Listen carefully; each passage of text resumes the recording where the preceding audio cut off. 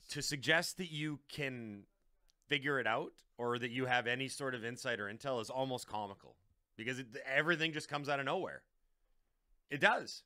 And that's by design. And then I don't know if Lanny McDonald and the people at the Hall of Fame love the debates that are sparked afterwards. I don't know if that's part of the process, but that's what it is right now. You have people, old school pundits saying, we don't need a forensic audit of how they do their business at the Hockey Hall of Fame.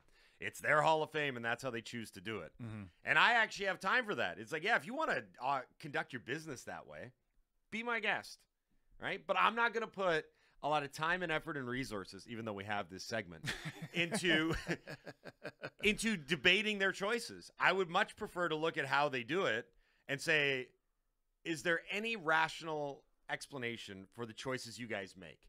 And the answer is obviously yes, but we choose not to disclose it.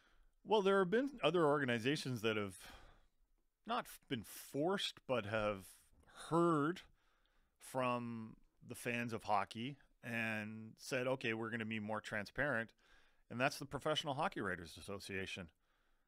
When the NHL awards used to be handed out, they'd just be like, all right, here are the guys. Point, Jason. Maybe that's guys. The agent for change. Maybe that organization needs to try and discuss the complete lack of transparency, and maybe they can influence the Hockey Hall of Fame. But like there was pushback from certain segments of the Hockey Writers Association, which we were members at the time when we were, writing for a living as opposed to just talking.